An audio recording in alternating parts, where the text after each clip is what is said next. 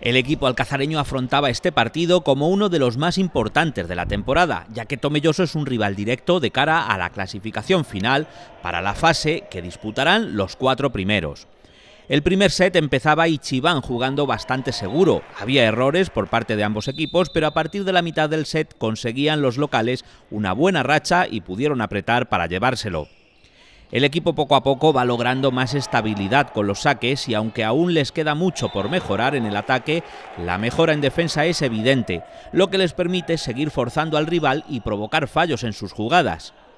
El segundo set fue similar, bastante disputado en el inicio, pero conforme los alcazareños iban cogiendo confianza en los saques, se lograba hacer daño y Tomelloso devolvía las pelotas más fáciles para colocarlas y sacar puntos. En el arranque del tercer set, Ichiban lo iniciaba con una racha buenísima de la que conseguían sacar una diferencia de 10 puntos y con una inercia de partido que ya no dio opción a la remontada al equipo rival. En líneas generales, el conjunto de Alcázar de San Juan va mejorando en las recepciones y las defensas, así como el entendimiento dentro de la pista de los jugadores, sumando a un ataque muy potente de central que les permite ir ganando partidos y afianzarse como un equipo que va poco a poco haciéndose más sólido.